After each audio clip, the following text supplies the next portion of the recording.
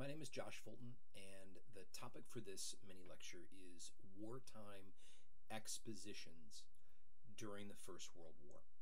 So, to start off with, we need to look a little bit at the history of expositions. And in the last 20 or 30 years, historians have really gotten into examining how states, nations, and other actors crafted various forms of fairs, expositions, etc., both in the United States and around the world. Oftentimes, these would be to, celebrate anniversaries or just to have versions of state fairs, right? This kind of thing. And looking at how these became performative spaces in which a state or another institution could craft a message that they wanted to be able to convey, and then what do certain events or other things available within those spaces, what does that say about that state or about, that anniversary or those identities? And this is very much the case. So that research is really informative for us when it comes to thinking about wartime expositions during the First World War in the U.S. So, by the time you get to early 1918, there really is an effort on the part of the Committee of Public Information, or CPI, to be able to better convey, or even more so convey, more directly engage with the public. And again, they are already messaging with the American public on a lot of levels. So, of course, they're making use through state councils and other actors. They're making use of the press to convey information and advertisements for the war. They're making use of posters. They're making use of silent films, which are being displayed in Liberty theaters. They're also making use, of course, the state is making use of the 4-Minute Men to convey speeches around the country. So the idea then of making use of performative spaces like fairs and expositions, this becomes just another layer that the government is going to be able to try to utilize in order to convey the importance of the war, the message of loyalty, the idea that all can get involved no matter what kind of role one would want to play in these expositions. So there is support for this by the spring.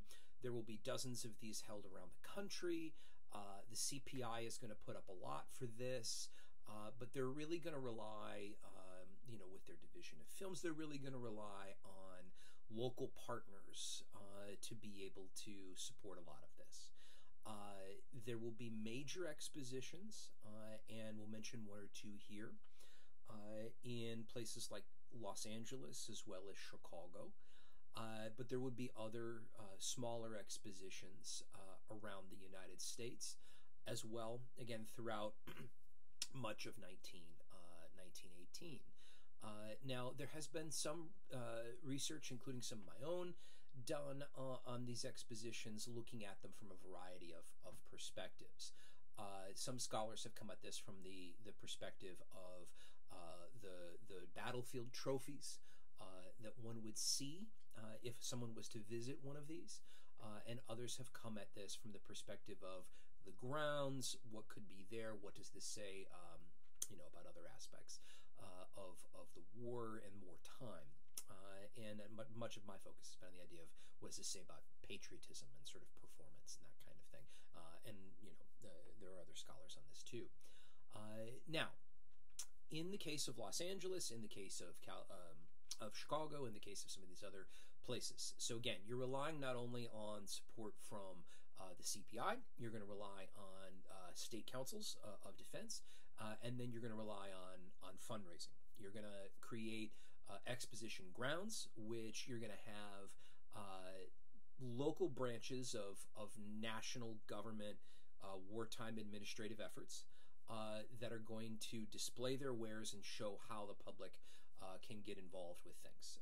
So I'm thinking specifically in the case of Los Angeles, they're going to have demonstrations of how the Food Administration, can show off how, for example, consuming fish. So you'll have massive fish tanks trying to show individuals that consuming fish is the better thing as opposed to eating, other kinds of foods.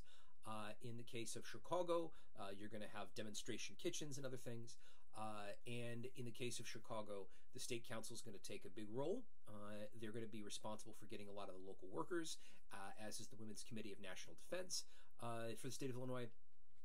And the grounds are going to be what is now Grant Park in downtown Chicago. So again, these kinds of expositions, the whole idea is really show off to the public not only captured battlefield materials as a form of trophy, to paraphrase one scholar on this, but as a way to really demonstrate the idea that you can see what happens in the battle.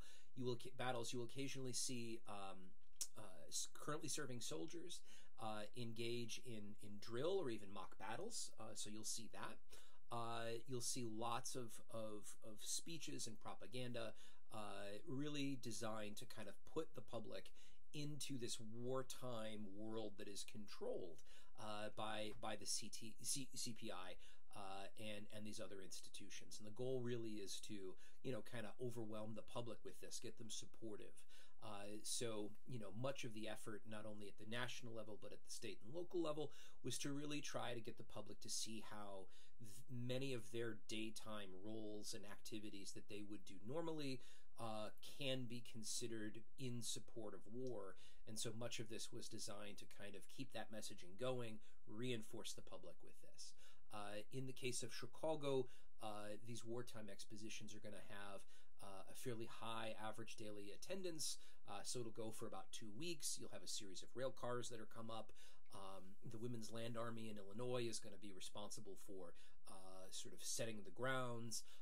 You're going to have soldiers from Camp Grant out in Rockford who'll come and will do demonstrations, and over 100,000 people every day for 2 weeks are going to be there. They're going to have themed days, right? This kind of thing.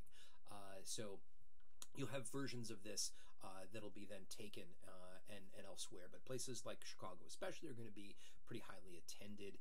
Folks from around the Midwest are going to attend. So again, wartime expositions really are a fascinating way to kind of understand wartime America in 1918 especially, and how the state sought to be able to dialogue with the public over the war, and the importance of loyalty and of service in a space that they can control. Thank you.